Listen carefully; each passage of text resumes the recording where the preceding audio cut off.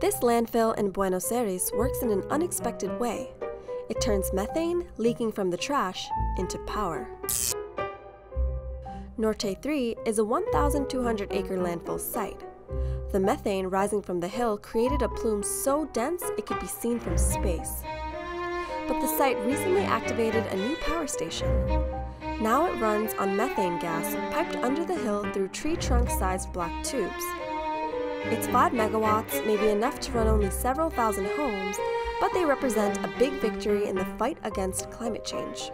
Y el módulo D recién comenzó la desgasificación activa en julio de este año, entonces a partir de ahí se capturó activamente todas las emisiones generadas por eso. Por hoy eso implica que estás captando unos 2.5 millones de normales metros cúbicos de metano mensualmente.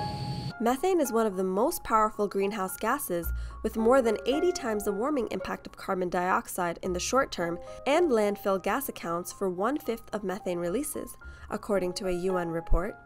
Many countries like Mexico, France, and Thailand are increasingly capturing it to feed power production.